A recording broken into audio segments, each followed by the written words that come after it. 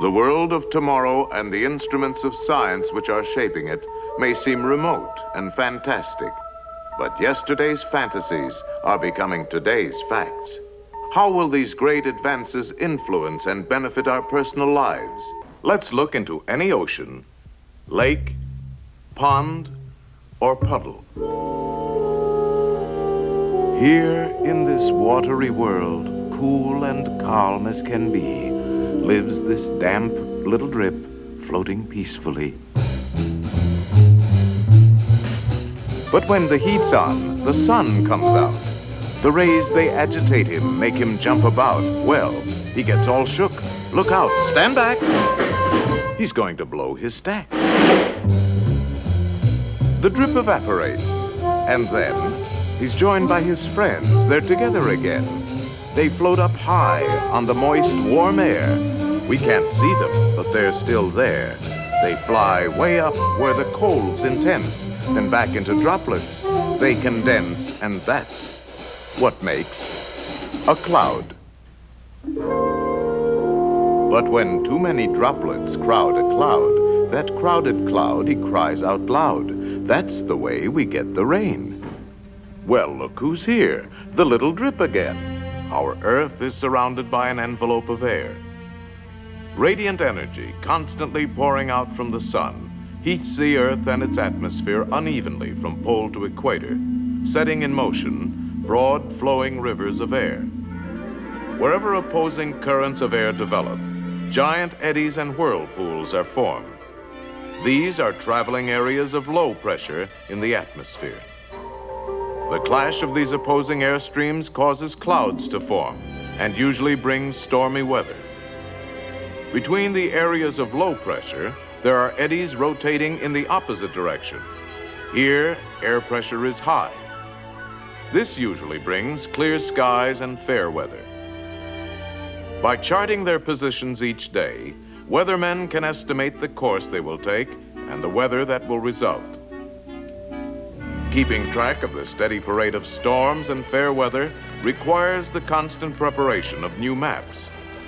This is a never-ending task. Weathermen must construct these maps from a continuous flow of data that pours in from weather stations all over the world. Let us project our present knowledge with a little imagination and speculate on how satellites might be used in future operations. Prediction charts have indicated that a powerful hurricane will begin forming today in the Atlantic Ocean. The electronic weather map shows an intense storm system building up about 1,000 miles due east of Miami, Florida. The controller calls for a close-up satellite view of the troubled area. Coordinates: Coco 526, Yankee 2.5. Okay, controller, Coco 526, Yankee 2.5.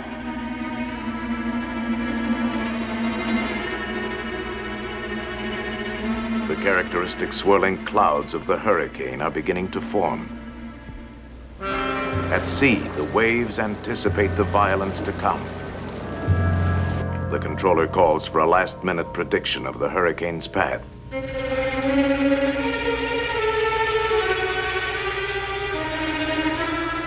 If control measures are not begun at once, the hurricane will smash across densely populated areas within 48 hours. 11 a.m. EST. A hurricane is forming 960 miles east of Miami, Florida.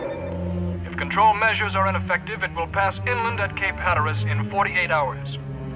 Control operations will begin within 2 hours, but safety precautions should be completed from Cape Fear, north no later than 6 p.m. tomorrow. At Weather Central, the control strategy is mapped out. A ridge of high pressure slants across the eastern United States between two low-pressure storm systems. If these two storm centers are intensified, the high will build up along the coast, forming a barrier that will turn the hurricane out to sea. Stand by. Now pulling in satellite number 1 for visual check of low-pressure systems L20 and L21. The operator brings the satellite into focus on the two storms, one centered over Kansas, the other over Labrador.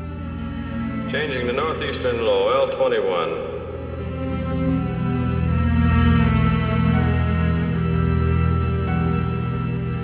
With a touch of a button, the battle begins.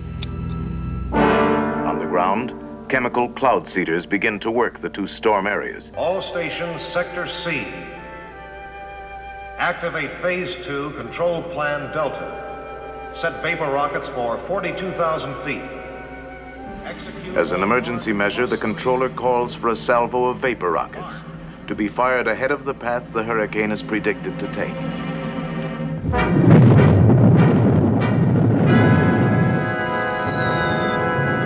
These artificial clouds will block the sun from evaporating more water to feed the hurricane.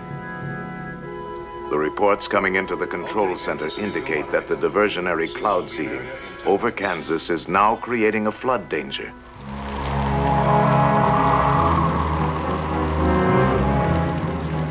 Specially equipped robot aircraft are dispatched immediately to release a high concentration of cloud seeding material into the fringes of the storm. Heavier seeding from the ground also helps to subdue the rain by spreading it over a wider area. After hours of tension, the turning point is reached. Latest reports indicate the control strategy is successful. At last, the high-pressure ridge has settled along the coast, forming an invisible wall of safety.